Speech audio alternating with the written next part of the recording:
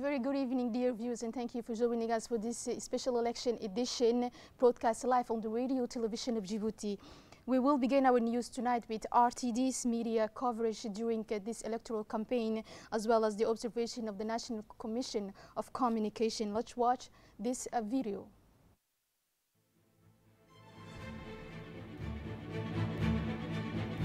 The National Communication Commission, in its missions to ensure the respect of the pluralist expression during the electoral campaign at the Radio Television of Djibouti, RTD, and its quality place of the media at the national scale in its capital role, which a broad public and the maximum of faithful connected daily with framework of its emissions, knew how to respect the democratic principles defining at all times the neutrality and the impartiality radio and audiovisual shows broadcasted during the electoral campaign. In order to provide the best possible and fair coverage to ensure and regular airtime for the candidates, RTD demonstrated its know-how during this elections campaign with professionalism.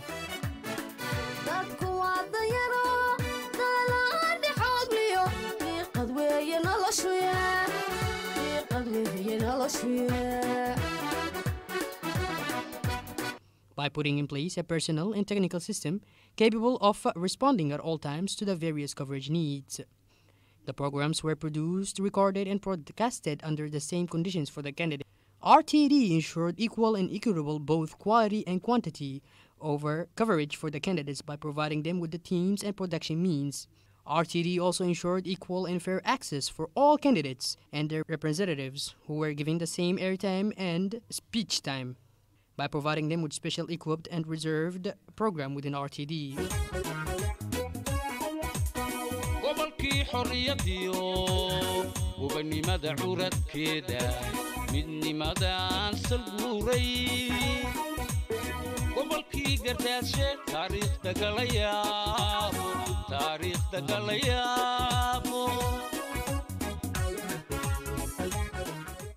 The order in which the candidates appeared on the radio and television programs or spoke first was determined by drawing lots in the per of belief.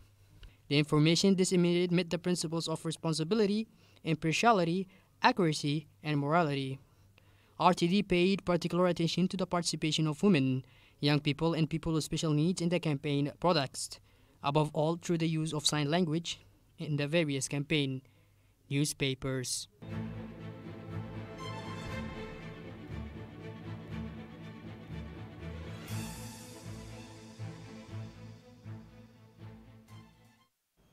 And concerning the meetings of the independent candidate Mr. Zakaria Ismail Farah, the RTD team in charge of following the candidates' meetings returned without pictures because of the cancellations of the meeting. But we have prepared a retrospective report of his previous meetings. Let's watch this video. Again, it should be noted that his meeting did not take place, as our RTD team in charge of the social media coverage of his meetings found out. The only meetings organized by the independent candidate at the very beginning of the electoral campaign. ARTA hosted the first meeting of the independent candidate Zakaria Ismail Farah on March 26, 2021, who took the initiative to run for the presidential elections. The only candidate running as an independent in the 9th April presidential elections. It was with this election that the public in general and that of ARTA in particular discovered him. This did not prevent the crowd from showing enthusiasm for the first day of the election, which they considered to be a symbolic and even historic. The independent candidate Mr. Zakaria took the floor at the podium to present his program and specially emphasized the mission that animates him, an action that he wishes to undertake for a more promising social momentum. He mentioned several points such as the reasons why he decided to run, his campaign program, and the political situation in the country. An intervention marked by applause and calls from some chanting Zakaria for president. Zakaria, who has put the valorization of the citizen at the heart of his campaign program, in his own words, the majority of citizens are neglected and live from day to day, which is essentially what his campaign is all about. These messages were also repeated during the meeting in Humbuli, the district where he was born and where he took the first steps as a schoolboy. It is in his natural environment that he went to ask for support. Some people present on the side, especially the older ones, recognized this child of the neighborhood to whom they assured of all their support toward the electoral process. Traditional dances and songs were played and the crowd rocked to the rhythm of the songs that the independent candidate shared, an exception for Zakaria, who had the chance to grow up with all the communities that make up this area. The candidate Zakaria declared himself proud and honored for such a mobilization and support. Verdict on 9th of April. And last day of these thematic meetings, the UNP candidate Ismail Margelli received this morning the intellectuals and ulamas at his residence in Haramus. This meeting served as a framework for several topics that were in the agenda. In these exchanges between the UNP candidate and the ulama focused on the situation of some mosques and other issues. In a speech delivered for this occasion, the UNP candidate said, "We are Muslims country that want to promote the development of religious practice based on tolerance and knowledge of a sacred text as Djibouti is a nation open to the world and a republic that guarantee freedom of worship," he said. Another meeting took place, but this time with the scholars and intellectuals of the nation. The exchanges concerned the question relating to the fields of scientific research, the publication of works, but also articles of researches. These meetings with the ulama and intellectuals illustrate the importance that the candidate attaches to the education and reaffirm in this beautiful festival of excellence his attachment to a quality of education for all of the children.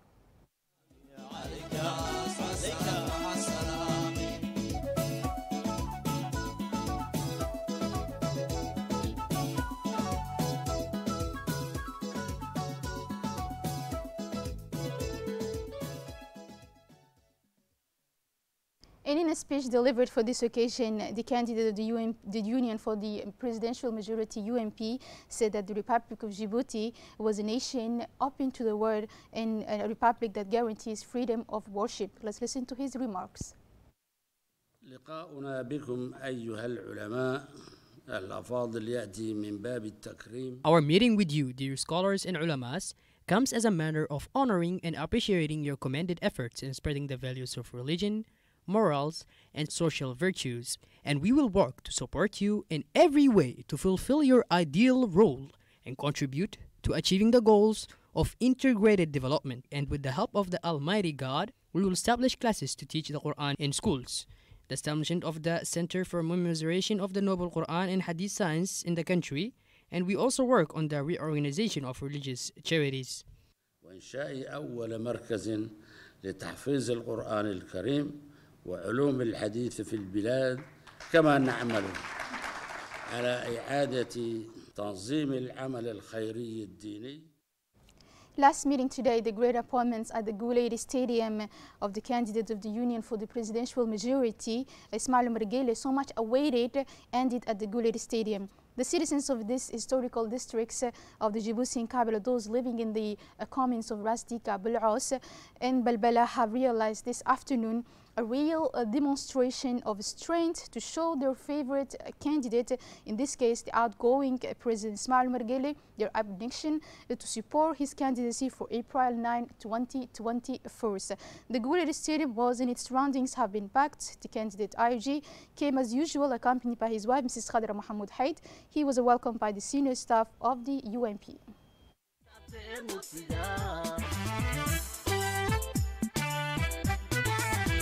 intii wactahay bulshoon tafir barakaysanoo tawxiidka islaamkay idiya dhaqanta bagalay xaqiiq ugu tiirsanoo wanaagga ku talax tagtee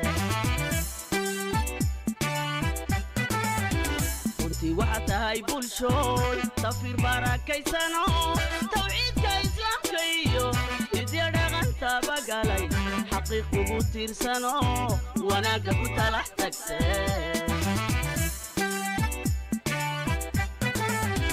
tubtuu eebbuhu ku dhigay nimciyo waa midaya hoy barwaaqiyo nabadi taale tallaabada horay u qaad tanaadoo nabad ku waa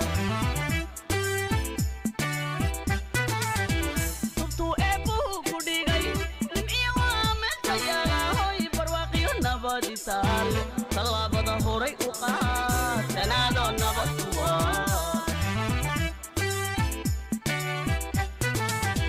tagsow calankeennayo tolmanow qaranka wacan ayaa sharaf kugu tamidaya ee tallaabada horay u qaad tanaadoo nabad ku waa tagsow calankeennayo tolmanow qaranka wacan ayaa sharaf kugu tamidaya ee tallaabada horay u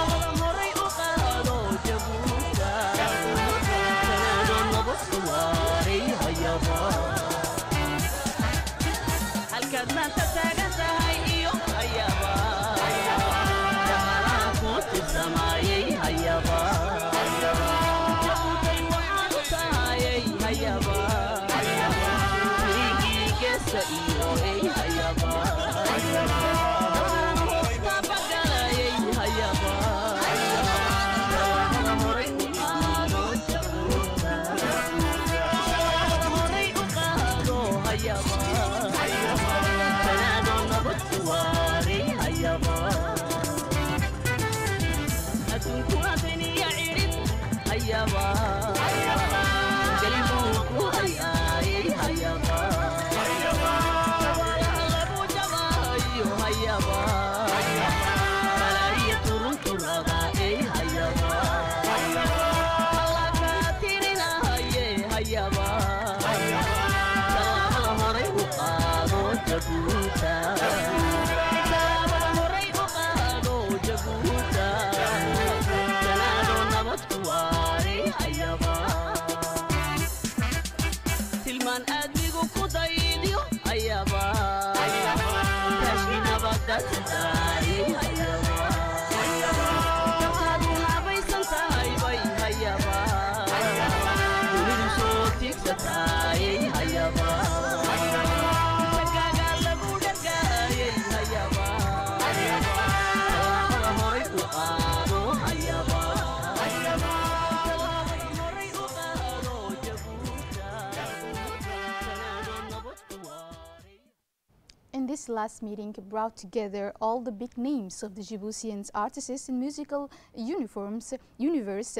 Indeed, this plethora of artists among the most emblematic of the Djiboutian nation and Somali stars, specially invited for this occasion, has hit the stage.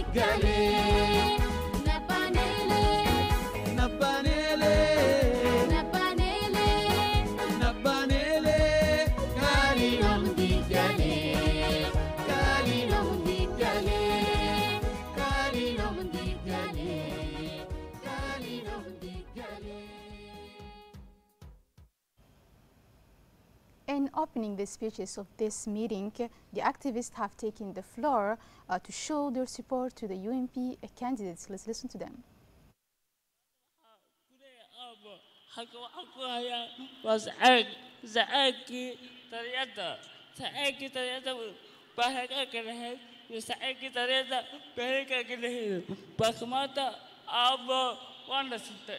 waxaan u baahanyahay hadaa daryeediin ila bisha saageena oo saxaraha siraaxa ku buuxseen au buuxseen dumarkii macaaradka ee teeraaga joogay hadaan nahay waxa aan ka daalay siyaasad ma dhalaysa dad aan barnaamij hayn reeniyo aan dhammaanayn oo wax alla wax ka soo baxaya ayna jirin ayaan ka daalay marka anagu waxaan qaraar qaadanay markaan horay eegnay xagga dambe eegnay bidix eegnay midig eegnay inaan madaxweynahayaga xaaji Ismaaciil Cumar Geelle iyo marwadiisa marwa Khadra Maxamuud Xayd inaan hiil iyo hooba la garab joogno mudane madaxweyne waxa ku tiirsanay raali ka noqonay mabsuud ku noqonay siyaasadda wanaagsan aad ugu horumarisay hooyada qaranka aad ugu horumarisay waan mabsuud ku noqonay mudane madaxweyne waxaan ku tiirsanay raali ka noqono mabsuud ku noqonay nabadaynayso dalalka jaarka nabadaynayso heshiis ku noqono mabsuud ku noqonay waxaan nahay dhalinyaradii waddanka waxaan leenahay si buuxda waxaan u garab joognaa madaxweynaha qaranka waxaan u garab joognaa madaxweynaha qaranka waxaan ilyahoba siinaynaa madaxweynaheena qaranka. A senior official of the UMP, in this case Mr. Hamadou Aramis, a member of the government, spoke at the Goulet Stadium this afternoon in front of thousands of UMP activists for the final popular meetings which closed tonight. The candidacy, he said, of Mr. Ismail Mergele is the choice of the youth, announced Mr. Aramis in his introduction. Let's listen to him.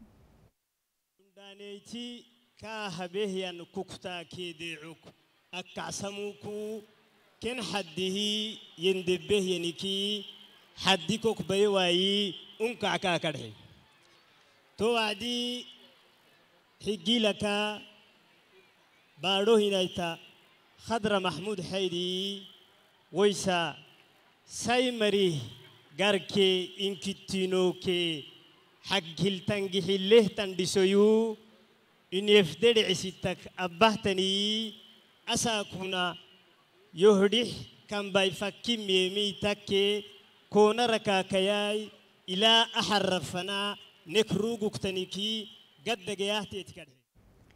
And talking to Mr. Ayas Moussa Douale, the Secretary General of the RPP party, was delighted and thanked the public for their support in their unwavering support. Let's listen to him. وادنا شرفتين خاصة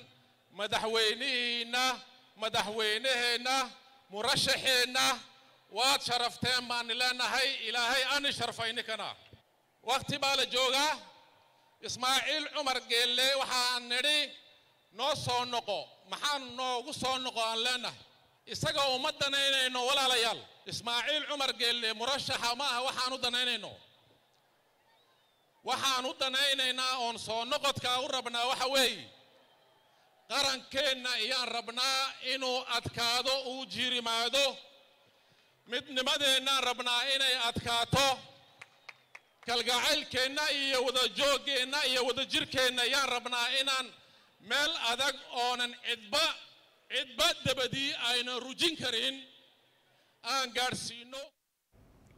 And the Vice President of the RPP party, Mr. Abdul Qadir Kamil Muhammad, also delivered a speech during this campaign at the Goulet Stadium and thanked the supporters for their participating massively in this last encounter of the UMP candidates' meetings. Let's listen to him.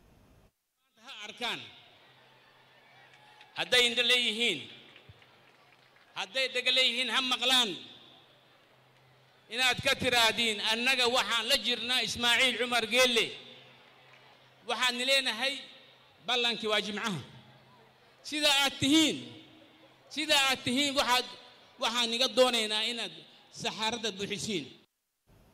And to wrap up the series of interventions, the UMP candidate Ismail Mergele stressed that Djibouti remains a land of peace and its resolute march to a greater prosperity and well-being. Let's listen to his remarks. جمهورك أما ددوينها إنت اللي يسوي بدالكني قررتي تضبية طبقة ديسمبر إنت نيت مدي وحن في الأيام إن أي مانتا أي سيكوردين محيلي وحي كدغنتاي واحد أدو دونيس أما قفك إنو كو هاغو أما أو كو تاليو أما أو كو هركعو أد دونيسو دورشديسا صندوق أدلا تغيسو ويان ديمقراطية دلا شيغيبا تاسا وغوريس دلينتينو وحويان مستقبل كين دلينتينو وحويان كوي دلكن ديسي بريتول كوي دحلي بريتول وحا ان دلينتينا انت وحبرتي انت كلبا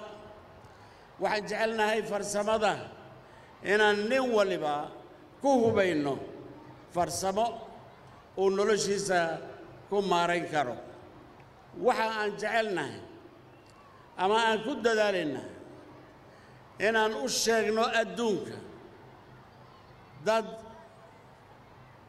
جبوتيان ليراهو أو كفو غادي عذر دادكا كالي هايستا أو كل كاللغو ويديو إياتاي غير جبوتي بانا هايونين آيان نغو فلن ayaan leenahay sidaasay midnimadeennu ku adkaanaysaa sidaasay walaalnimadeennu ku adkaanaysaa sidaasaan ku daafacaynaa dalkeenna meeshaad doontay haddaad tagtid halkan unbaa kuu soo hilaacaysa waxaan doonaynaa inaan isku ogaanno qarannimo isku ogaanno walaalnimo isku ogaanno horumar aan isku ogaanno walaalayaal waxaan doonaynaa ardaydeennu in ay meesha ugu sarraysa aan gaadhsiino waxaan doonaynaa nasiibka inaan siino arday kaste oo maraykan iyo faranji iyo wixii doonay ahaada uu leeyahay inuu yeesho annagaa doonayna wixii doonay ha nagaga baxaan maxaa yeelay caqligaasi ayaa keeni doona in horumarka runta ah ee salka leh ee jirridda leh ee noo asmaxaya inaan soo galno safka dadka horey u maray waxaan nasiib ku leenahay oon ayaan ku leenahay dad wanaagsan baan leenahay dad wanaagsan ayaan leenahay aan ku fara adeegno ballankeennu waxa uu yahay waajibkiinnii dhallinyarooy iyo waayeel ballankiinnii inaad buuxisaan bisha 9keega oo sidaa aan u arkayo quruxdeeda aan sanduuqana ka helno waan hubaa inaad sidaad maanta u timaadeen iyo intaad ka timaadeenba inaad fulinaysaan waan hubaa dalkeennu ha noolaado jamhuuriyadda jabuuti ha noolaato shacbiga jabuuti ha noolaado wassalaamu calaykum waraxmatullaahi wabarakaatu.